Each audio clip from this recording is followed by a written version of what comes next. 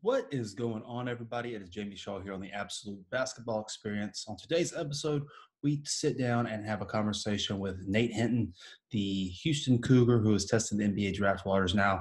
We go through his career, we go through his unique style, we go through what he's doing to prepare for the NBA process. Very exciting talk, very eager for you guys to listen to this. Before we get into it, though, we have the normal ask. If you would please subscribe to this channel and give this video a thumbs up.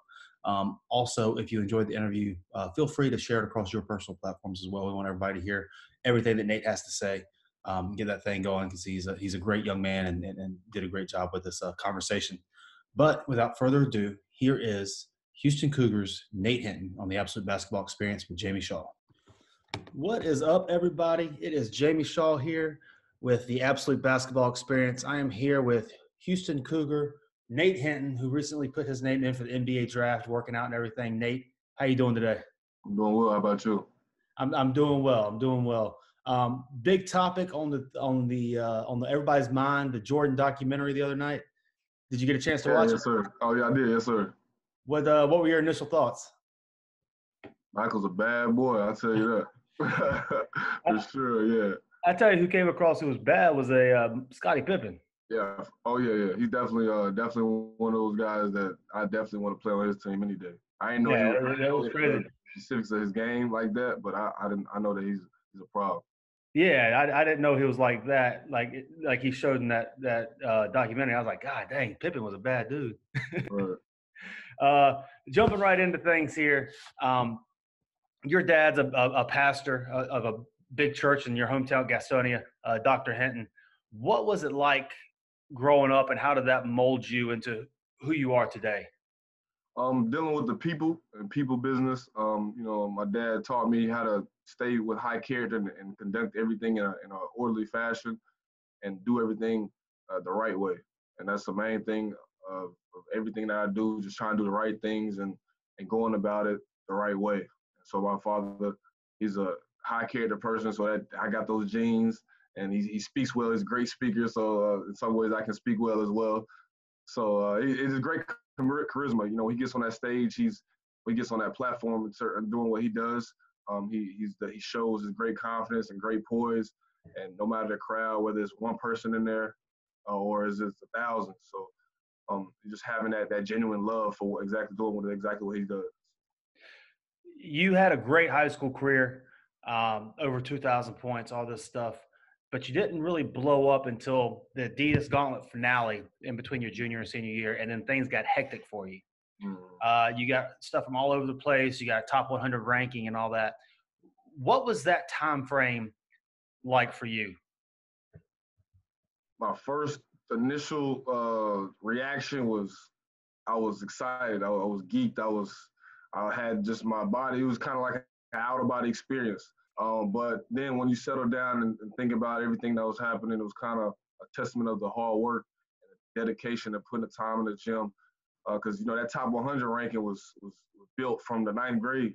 Mm-hmm. It was supposed to be ninth grade, had a ranking, this and that, but it never manifested itself till the senior year ultimately. And so having to work and seeing other guys kind of get theirs early and get their shine and get their mixtapes and get their camp invites and all that. And, I didn't really have a whole lot of the national camp invites per se, the top 100 camps or just any camp really. I didn't really go to those type camps, so I wasn't a big time mixtape guy.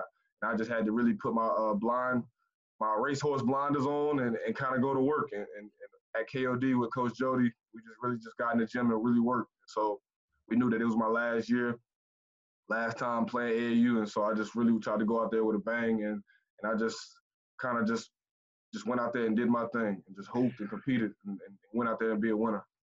Absolutely, and y'all made it all the way to the championship game of the Adidas Gauntlet that year. And you picked up probably 20 to 25 offers that weekend, if not more, most of them high major and all that kind of stuff. Mm-hmm. You ended up landing on Houston. Right. What was it about Houston that really set them apart from everybody else and made you feel like home? Just the family atmosphere. I was getting a lot of love from the, ACC, some players close to home and some programs that were, I guess, bigger programs, but I had a feeling that that Houston was where I needed to be. I knew that I needed to take my game to the next level in situations such as this. I knew that if I wanted to become the man that I needed to be for the future, I knew I had to go to Houston and play for Coach Sampson. His ties of being from North Carolina, I see that they was doing great things, and they were on the verge of becoming what they are now and are becoming. I knew that I could ultimately bring a lot to their table, and they could help me, and we could be a mutual relationship. And so I just knew that that was exactly where I needed to be. And you got on campus at Houston, really good team, won a lot of games, probably one of the top 25, 30 programs in the country. Mm-hmm. You started your third game of your career there. Right. What was it like when the coach told you that you were going to start, and what was your feeling that you had going through the third game of your career that you were starting? My reaction was just a testament to the hard work. I had some struggles there when I got on campus. Just some things I had to get to adjust to.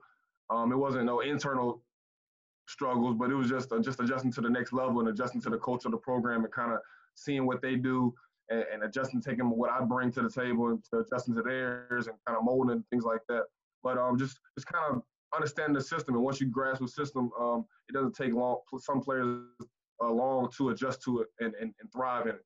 And so just having that experience, having the confidence that coach knows that coach is doing well for me, and coaches is actually trusting me to go out there and play. So that was a big part of it. Yeah, absolutely. And I think every high school kid adjusts to college basketball playing or not. There's an adjustment there. In high school, you scored 2,200 career points. In college, though, you have kind of set your mark on defensive and rebounding. Right. How would you describe your game? I want to be a winner. And so me kind of being in a system where you're playing with better players, you're playing in a system where everything is surrounded by winning. And so, in terms of my player development, I just wanted to kind of, do whatever the team needed me to do. And I was asked, I had a lot on my plate, and the coaches, they put a lot on my plate, in terms of what was expected of me. And so I just went out there and did what I was expected to do. And so I didn't get away from who I am. I still became the player that I am, but a lot of things were just based on what I was expected to do. And so just my game is really, I've always been able to rebound. I've always been able to defend. I've always been able to score. But my game is just kind of anything that you need me to do, the dirty work, the grimy, anything, get on the floor for loose balls, just the intangibles that I bring to the game, my instincts on defense, and all those things that matter, fall in love with the mid-range, things like that, being able to knock down the open shot and being able to be dependable. Because, in this game, it's a business. It's a game of basketball, just being dependable and being able to do your job and do it well. So speaking of, knocking down open shots and all that kind of stuff, your three-point percentage jumped to 39% this year, and your attempts rose to 3.8 per game. Was your three-point shooting a focus of yours during the offseason and then development and all that stuff? It was. I wanted to. I knew the shots that I was going to get, and I knew the spacing of the floor because, coming from high school, I had the ball in my hands. And so when I went to college, some things got moved around where I had to learn how to play without the ball. And so just being an adjustment and always elevating your game and changing your game and molding it. And so having to play without the ball, knowing what kind of shots I was going to get, knowing what type of the spacing of the floor. I knew that, okay, the flow of the game, okay, where I would get my shots. And I knew just ultimately playing experience, the more you experience things, the more times you'll become better at it. And so just kind of putting my head down and working on those shots and kind of working on my technique and just kind of being consistent, because I know I wanted to be the type player where coach knew if the ball gets swung that it ultimately goes in every single time or has a chance to go in every single time with my shot prep and everything. I knew that it was also translate to the next level. Looking at your kind of analytics and how you had played this season, you're one of only two players in the country, along with Caleb Weston, who played over 900 minutes, shot over 38% from three, while having a box plus minus greater than 10 and a defensive rating less than 90. Wow. What type of player do you see yourself becoming at the next level, getting into the NBA? A winner. Just that type of player that's just being exactly who I am. Just being that type of player that's that's willing to go the extra mile, that's going to be the hardest worker on your team, that's going to be a great leader, a great teammate, a great heart and soul of the team, a great vocal leader, a great person that you can put on the posters, you can put on the billboards, you can go, ask them to do public appearances, and I have no problem doing that. So, just being that overall player of just being a dog and being that top tier guy of being the hardest working player on the court. We're in quarantine right now, going through the coronavirus and all that kind of stuff. What does your day-to-day look like, and how are you handling this process? I'm in the gym working. We're not really slowing down, or we're not really trying to taking those step backs. My father is blessed to have a gym at his church. So, I obviously have access to that, and, we're getting a little weight lifting in and just in the gym working. So, when me and Coach Jody at KOD, when we get in the gym, we make magic. So that's exactly what we're doing right now, just steady working and being prepared, because we don't know what's going to happen. We just got to be ready, and you got to stay ready versus get ready. Who was your favorite player growing up? Favorite player was Kobe Bryant. Just that his swagger, his demeanor, just his mentality, just mid-range, his body frames similar, just his overall body of work of how he just wasn't always, I guess, growing up. He had some struggles growing up in terms of development to the player that he is. And then when he got to the league, just kind of he just rose and kept working and working and working until ultimately, may he rest in peace, to the player he was. Who would you say that you play like, and who have you heard that you compare to kind of at the next level? You hear a lot of people that you compare to, but I really players like Jimmy Butler, some of those guys that kind of hard workers that never really was those top guys. Those are stories I can relate to.